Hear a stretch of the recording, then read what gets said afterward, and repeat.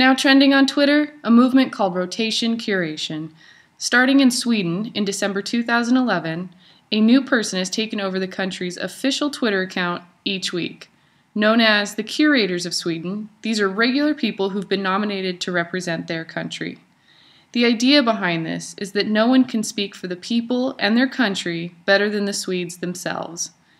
Sweden is a small country, yet it's comprised of many diverse voices. Curators have talked about their careers, families, and beliefs, while touching on topics ranging from fika to religion, immigration, and gender equality.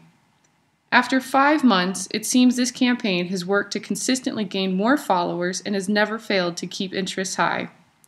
Sweden has inspired over 30 other locations and groups to start their own curated accounts. Rotation Curation is the name that has been given to accounts with weekly revolving users. It's a term that describes location-based accounts as well as group-identified accounts, both of which have taken off in popularity on the social microblogging site. The account's followers gravitate to the more intimate look into people's lives. Through Twitter, curators take people along on their daily journeys, offering insight into how other cultures live through short quips and up-to-the-second photos. Sweden's official Twitter account has gained over 20,000 new followers in the past few months. Originally, the goal of the account was to increase interest in Sweden, and while that goal was certainly met, the broad range of open and thoughtful discussions have arguably done more to bring people from all over the world together using social media.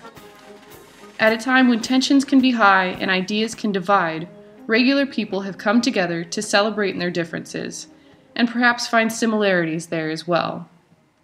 Twitter users can find out more by using the hashtag #RotationCuration.